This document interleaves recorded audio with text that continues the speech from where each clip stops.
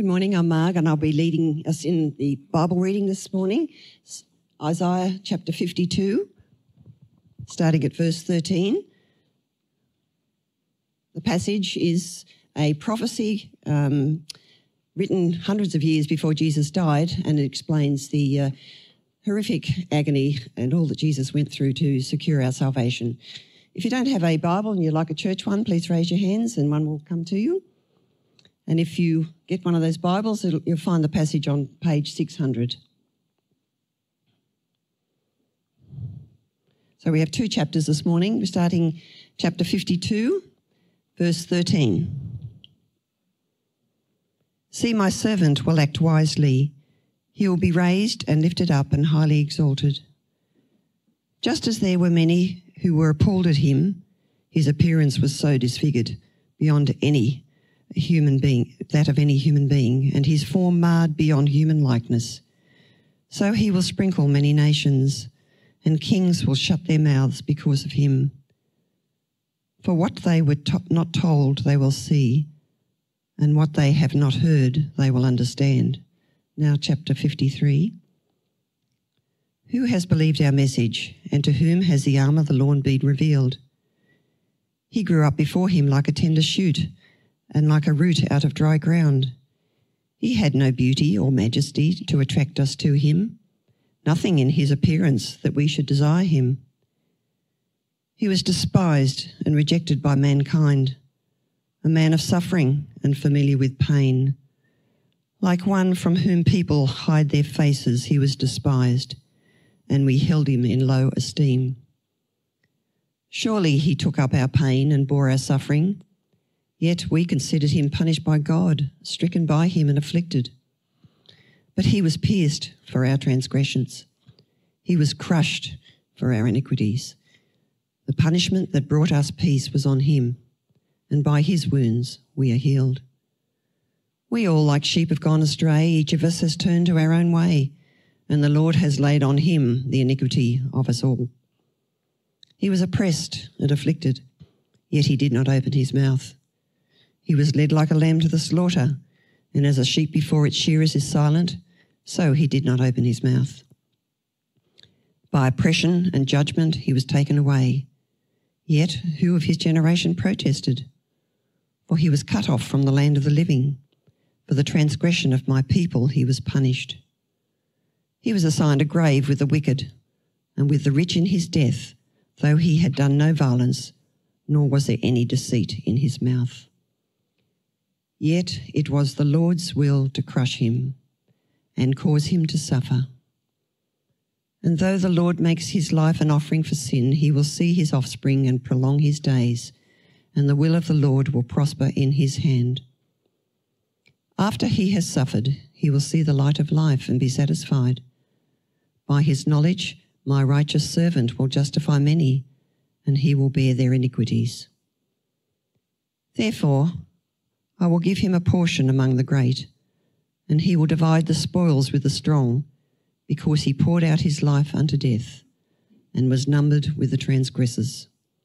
For he bore the sin of many, and made intercession for the transgressors. This is God's word. Hey, how are we? Good to see you all again. If we haven't met, my name's James, one of the pastors here, and delighted to be opening up God's Word with you. And we're continuing in our series in Isaiah, which we've called A Better Story, because in Isaiah, God's speaking to his people coming out of exile. He's speaking to us today, and he's calling us to lean into, to trust the better story he has for our lives. And so today we come to a chapter in Isaiah that is one of the most profound and rich passages in the book of Isaiah, in the Old Testament, in the whole Bible. It's known as the Song of the Suffering Servant. Now, what that means for some of us is that this chapter is really, really well known for us. Like if I was to say to you, we like sheep have gone astray, you want to sing, and the Lord has laid on him. Sing it. Isaiah 53:6. Now, if that was completely strange to you, and because you didn't grow up in church or haven't sung that song, that's fine, because you can look at verse 4 and you see that it says that he took up our pain and bore our suffering. Verse 10, you can look at where it talks about being an offering for sin. And verse 12, he bore the sin of many. And you don't need to be a Bible scholar to just look at that and go, that sounds a lot like Jesus dying on the cross. And if we look more closely, we can see how this chapter absolutely prophesies, prefigures Jesus' story. His humble origins, his suffering and persecution, his death on a cross, his resurrection, his glorification and vindication. And we could go kind of like line by line, verse by verse through this chapter and say, yeah, you know what? That happened to Jesus. Jesus did that. Jesus suffered that. In fact, at least 7 times the New Testament quotes this very chapter about Jesus. Even Jesus himself at the Last Supper in Luke's Gospel, when he's thinking about his death that's to come the next day, he quotes verse 12 that he is numbered with the transgressors. Jesus identifies with this passage. But here's the thing. Because it is so familiar to us, because it so clearly points to Jesus, the danger is that it doesn't have much impact on us. We can be a little bit complacent or casual or even careless with this chapter. I kind of felt that as I prepared this week. It's such a well-known passage, and I'm thinking, well, okay, you've got to make sure you cover everything, you tick all the boxes. And so I found myself becoming quite formal and professional with this passage, and that's not right. I wasn't doing what I said we should do last week, which is when we hear God's word, when we understand God's word, we should respond in praise and worship. I wasn't doing that. So here's my prayer for us today, that by God's grace, each of us would be surprised by God's power, shocked by what Jesus did, and stunned by God's grace. So let me pray that that will happen today. Father God, we're here today, and for some of us that's been difficult, whether it was wrangling kids through the rain or whether there's other things going on in our lives with mental health or loneliness and 1,000 reasons not to be here, and yet you have brought us here today. And so we want this to be profound and powerful for each of us as we sit under your word. With all that's going on in our lives, all the distractions, all the other voices that make it hard to listen to you, I want to ask that you would enable each of us to be surprised by your power, shocked by what Jesus did for us, and so stunned by your grace. We pray this in Jesus' beautiful name. Amen. Well, firstly, we want to be surprised by God's power. So to put it simply, God's power works in ways that we don't expect.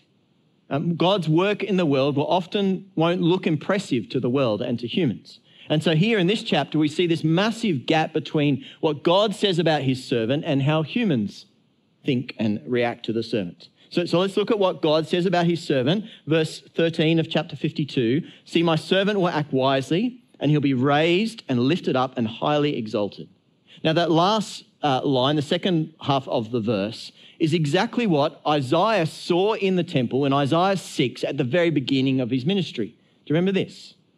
In the year King Uzziah died, I saw the Lord high and exalted, seated on a throne, and the train of his robe filled the temple. That's what Isaiah saw. We sing that song, behold our God, seated on his throne, come let us adore him. That's what Isaiah saw. And then we get to Isaiah 52, and God says, my servant will be exalted like I am. And then verse 1 of chapter 53, who has believed our message and to whom has the arm of the Lord been revealed? The arm of the Lord is his direct, powerful intervention in history, like in the Exodus, when he rescued his people out of slavery in Egypt. The plagues, the parting of the Red Sea, the destruction of Pharaoh's army. Powerful act. And so back in Isaiah 51, if you've got your Bibles there, quickly flick back with me to verse 9. Isaiah 51, verse 9. We read here, awake, awake, arm of the Lord. Clothe yourself with strength, awake as in days gone by, as in generations of old. Was it not you who cut Rahab to pieces, who pierced that monster through? Was it not you who dried up the sea, the waters of the great deep, who made a road in the depths of the sea, so that the redeemed might cross over? Those the Lord has rescued will return. They will enter Zion with singing. Everlasting joy will crown their heads. Gladness and joy will overtake them, and sorrow and sighing will flee away. You can sense the mood there, can't you? Yes, God is going to act in power again to rescue his people like he's done before. It's exciting. That's how God sees his servant, exalted and powerful. But then look at how people see him. Verse 2. He grew up before him, so the servant grew up before the Lord like a tender shoot and like a root out of dry ground. He had no beauty or majesty to attract us to him, nothing in his appearance that we should desire him. Now, this is where the modern kind of popular images of Jesus get it so wrong, right? They present him like this, kind of very European and a bit kind of, I don't know, lame, really, a bit uninspiring. Or as some kind of blonde or blue-eyed kind of Nordic type Viking person. I don't know, blue eyes, right? Or just a bit of a lad. And the reality is that actually Jesus would have looked very much like an ordinary, unimpressive looking Middle Eastern man. But people didn't see that. They didn't see who he really was. They just saw this ordinary man. But even worse than that, look at how he was treated, what happened to him. I've summarized it on this slide as you go through. People were appalled at him. He was disfigured. He was marred. He was despised. He was rejected. He suffered, experienced pain. He was hidden from us. He was despised and held in low esteem. That last phrase, low esteem, is kind of like an accounting term. It means that they didn't count him worth much. He was of little value to them. Do you see what's going on here? God says that my servant is exalted and powerful, and humans say he's ordinary and despised and worthless. How is that possible? We humans have a horrible instinct, a terrible read, a poor grasp on how God actually works in the world.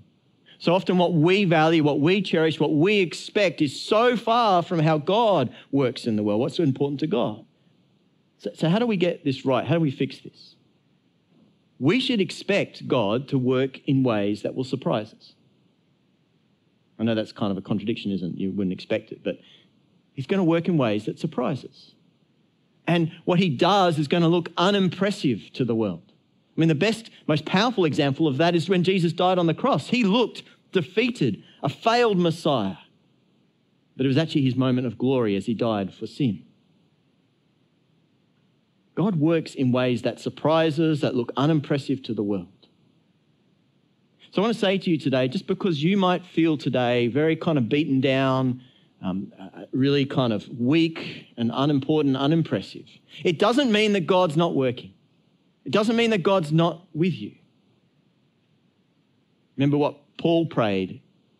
He prayed about a weakness he was struggling with, and he asked God 3 times to remove that from him. And God said to him, "My power is made perfect in weakness." Paul, you're not going to be impressive, but you will be powerful by my grace. Think about it. How do people grow in their faith? How do you grow in your faith? Most often, it's not through impressive, spectacular ways, but it's through patient Bible reading and prayer. A couple of weeks ago, there was a visitor here at Norwest. I was talking to him after the service, and he seemed to have enjoyed the service. He was quite positive about Norwest. And in the conversation, he said to me, "So what's your strategy for growth here?" It's a strange question. I've never been asked before. And I said to him, "Well, we teach the Bible and God gives the growth." And he looked surprised. Like, I don't think he was expecting that as an answer. It's not impressive.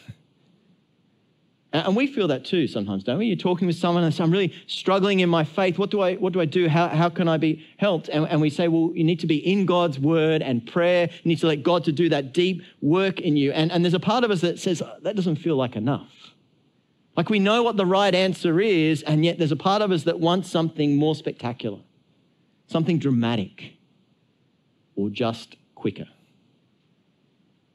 But most often God brings profound change in our lives through that deep, patient work in the Word, in prayer, in community.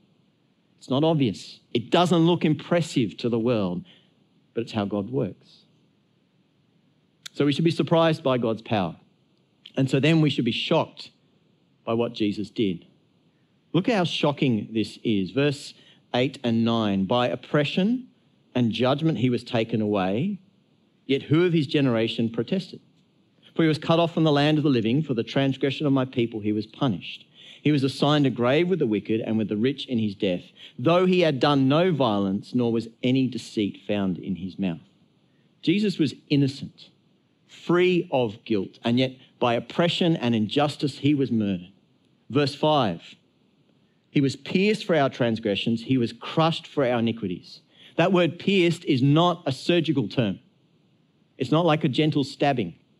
It's the image of someone being driven through with a sword, impaled. And the word crushed there is the word used for being trampled to death.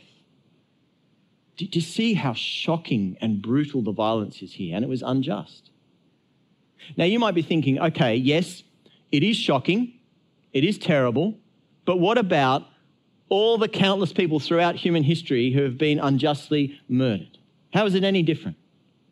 Verse 8 and 9, he was unjustly killed. Verse 10, yet it was the Lord's will to crush him and cause him to suffer. This wasn't a random act. It wasn't just Jesus wasn't just the victim of injustice, but it was God's will. God planned it. God mapped it out. God decided, God intended Jesus to die. Now, you might be thinking at this point, that seems really unfair. God would do that to his son? That seems very unfair.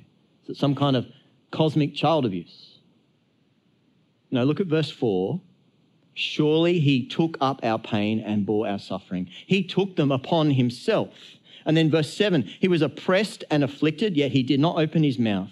He was led like a lamb to the slaughter, and as a sheep before its shearers is silent, so he did not open his mouth. He allowed himself to be killed. There's a moment in Matthew's gospel when Jesus is arrested and one of his followers pulls out a sword to try and defend him, and Jesus says this, "Put your sword back in its place, for all who draw the sword will die by the sword. Do you think I cannot call on my Father and he would at once put at my disposal more than 12 legions of angels?" Jesus was not a helpless victim.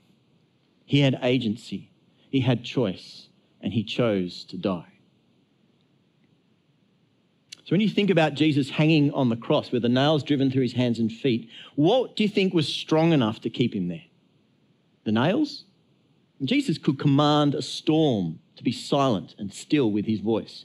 Nails aren't keeping him on the cross. Was it the soldiers guarding? Well, Jesus had legions of angels at his command, not the soldiers. What kept Jesus on the cross was love. So what kind of love? Because some people will say, well, Jesus' death was sort of just an example of love. He wanted to show us how much he loved us by dying. But that doesn't really make a lot of sense. Because think of it this way. If I took you on the bridge climb, brought you up, we're up on the beautiful view of the harbour, and I said to you, look, I brought you up here today because I wanted to show you how much I care about you and how much I love you. And I want to show you. And so I walk over to the railing, I unclip myself from the harness, climb up on the railing, and I say, watch how much I love you. And I just launch myself off the bridge and plunge to my death.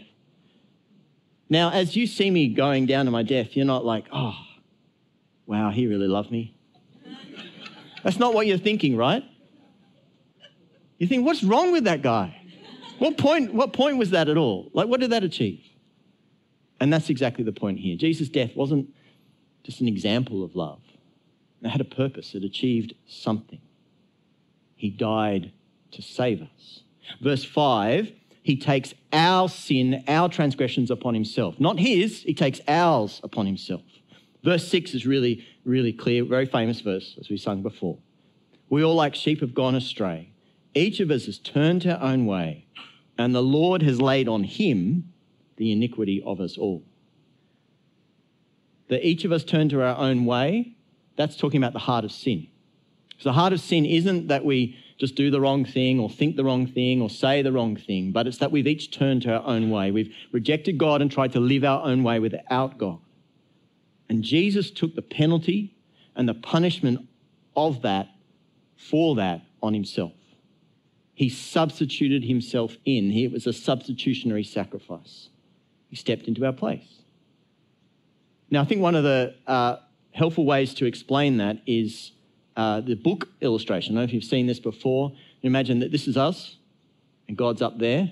And this is what we were created for, to live in God's world under his gracious rule and have this open relationship with him.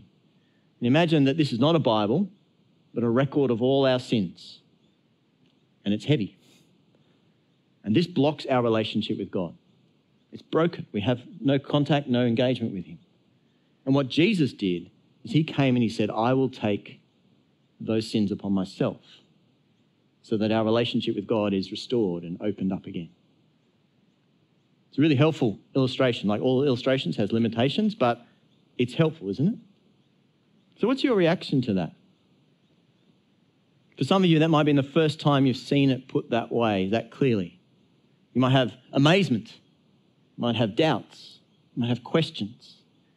Today would be a great day to talk to someone about those questions and those doubts. Someone you know here at Norwest or one of the staff that you've seen up on stage. We'd love to talk to you. Or if you're in the position of where you've heard that before, you're very familiar, you've seen that example before, you know it really well. Don't let your reaction today be casual or neutral. Like, I know that, I've heard that one, I've seen that one. We should be shocked at what Jesus did. The beautiful, perfect, amazing Son of God willingly died on a cross for our sins and in our place. That should shock us. And that shock and amazement will keep us stunned by God's grace. Have a look at verse 11 with me. After he has suffered, he will see the light of life and be satisfied. By his knowledge, my righteous servant will justify many, and he will bear their iniquities. By his work, the servant will justify many. They will move from being guilty to righteous. That's really important to get clear, because Jesus' death doesn't just forgive our sins, doesn't just wipe the slate clean, doesn't just give us a fresh start, but Jesus gives us his righteousness, his perfection. Apostle Paul in Ephesians 1 puts it this way, that because of Jesus, if you follow Jesus, we are holy and blameless in his God's sight. Did you get that? If you follow Jesus, you are holy and blameless in God's sight now. Not that you've got to work on it over time and build towards it, and I get more holy, more blameless, and one day I'll be a bit better. No, you are holy and blameless in God's sight now. God looks at you. He doesn't see your sin and your brokenness. He sees Jesus' perfection. So that means that you're ready to meet God right now. If you died tonight, horrible tragedy on the way home or later tonight, if you died tonight, you are ready to meet Jesus now.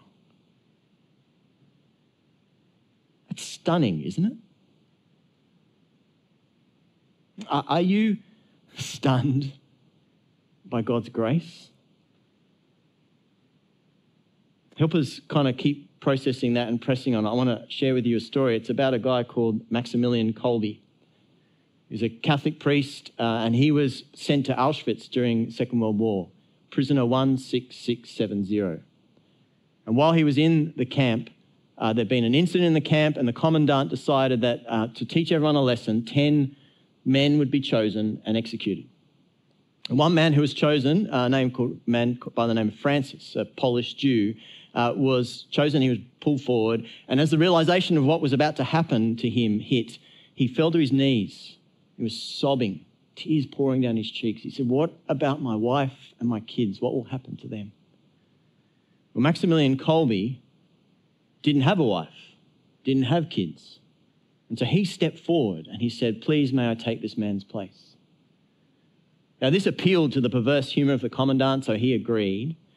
But it wasn't to be a simple execution. The 10 men were placed in a large box where they were left to freeze in the cold and sweat in the heat, to starve to death and to sit in their own filth. Maximilian ministered to those 9 other men in such a way that they just lasted and lasted and lasted until the soldiers in the camp got sick of waiting, and so they pulled the 10 men out of the box and shot them. It's horrible. Francis survived Auschwitz. He found his wife and kids, and they emigrated overseas, and he lived a long and fruitful life. It's an amazing story, isn't it? Such sacrifice. And yet here's the thing. No matter how well I might tell that story or how many details we might share about it, we never will appreciate it like the way that Francis did. Because we know that Maximilian didn't die for us, he died for Francis. He didn't sacrifice himself for us, he did it for Francis. So we have a kind of abstract, theoretical relationship with the story. We say it's a great story, but it's not personal. And that's the danger for us with Isaiah 53. We know it so well that it just remains abstract. It's not personal. Great story, but it's not for me. And in our busy lives, it just becomes white noise or just the backdrop to our story. But when we slow down and we grasp, Jesus died for me. Not just be able to say that or think it, but to grasp deep within your being that Jesus died for me. That 2,000 years ago when he was up on that cross, it was for me, for you. When you grasp that, it's not white noise. It's the chorus of your life. It's not a backdrop. It's the center of your story. So how has God spoken to you today? Because here at Norwest, we have a joyful expectation that God changes lives. So how has God spoken to you today? In a moment, I'm going to give you some time to reflect on that. And perhaps for you, it might be that you've grasped that Jesus died for you for the first time. You really grasped that today. Today would be a great day to talk to him about that. That's what prayer is. To thank him, to praise him. Perhaps you've been reminded today that God's power is displayed in our weakness. So you want to ask him to sustain you and strengthen you. Or perhaps what you've heard today, as you've thought about it, you thought, you know what, there's someone in my life that needs to hear this. So pray for an opportunity to do that this week and for the words to share. How's God spoken to you today? Take a minute to reflect, and then I'll lead us in prayer.